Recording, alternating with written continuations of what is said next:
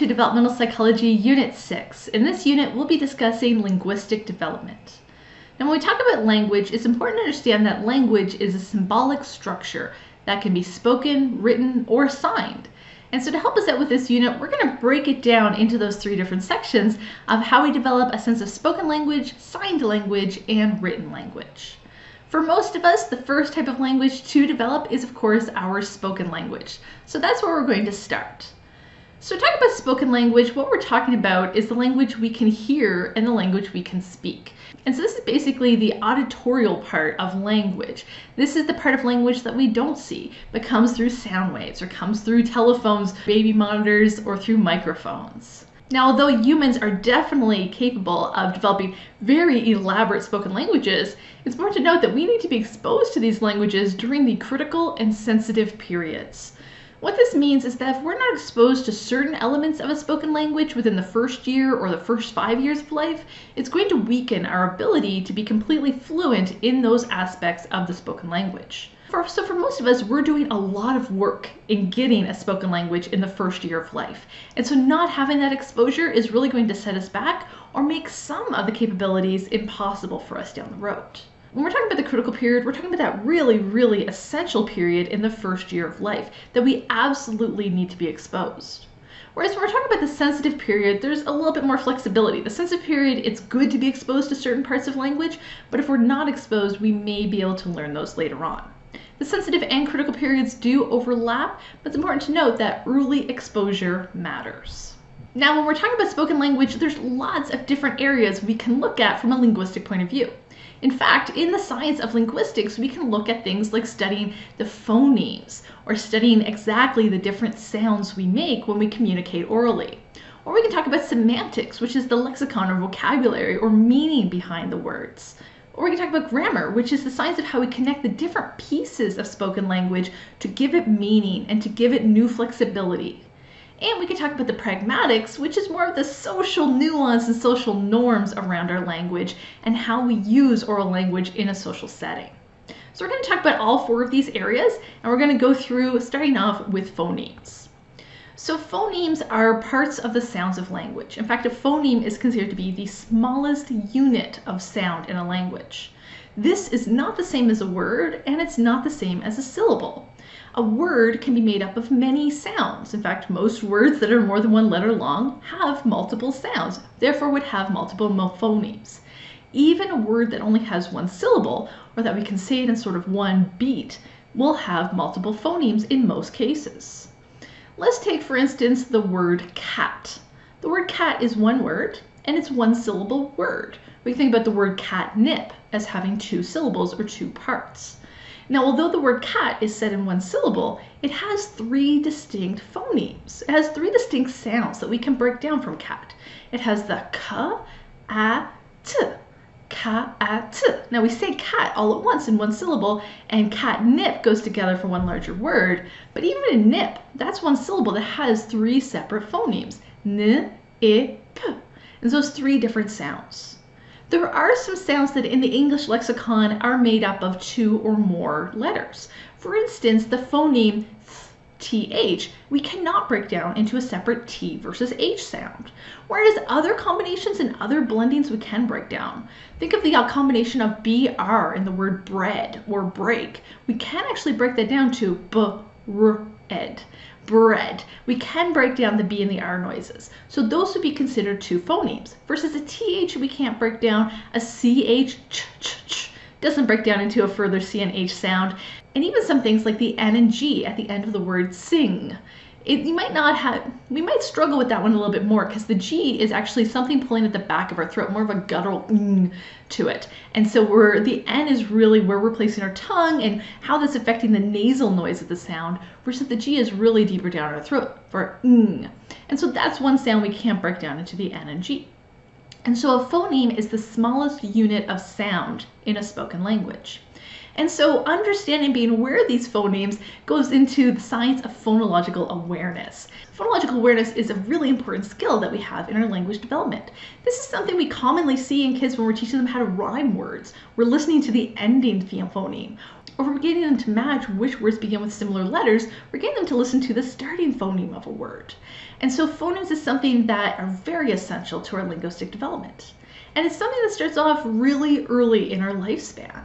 For instance, when we are first born, in the first 2 months of life, we don't really produce phonemes yet. In fact, when newborns are giggling or trying to make noise, they're not really using their vocal cords. Rather, it's more the pushing of air. This may be too hard to hear, but I'll try to demonstrate.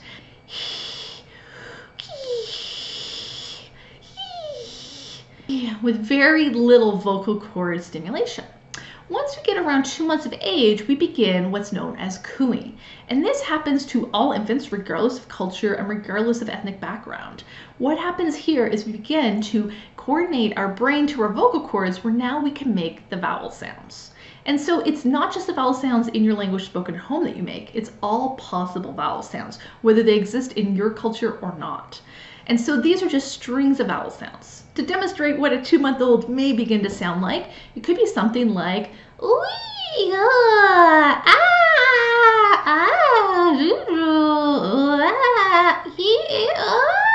that'd be a demonstration with no consonants, but just vowel sounds. And it would just be a string of vowel sounds. Then, as we get a little bit older, roughly around 6 months of age, this is when the brain's pathway to the lips and the tongue begin to mature.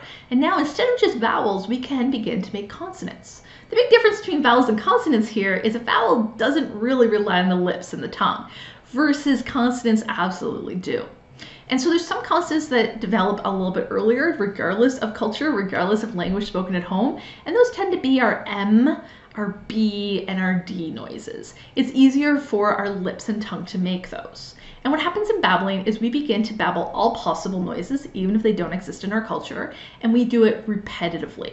So in demonstration of early babbling around 6 months of age, might be something like mum mum mum mum mum mum mum ba ba ba ba ba ba ba gee ree pooey, all sorts of different noises. Now, as we go on from 6 months to 9 months of age, we begin to selectively repeat the noises we hear more often in our environment. What happens here is we begin to drop the consonant sounds that don't exist in the language spoken at home. And so there's some noises like an R or an L or a hard H like huh, then we may not use those if we don't hear them around us. So you can think about how in Spanish there's a rolling R, or in some languages G's or THs may look a little bit different. In fact, in French we know all H's are silent. And so if those noises are not heard around us, we will begin to drop them.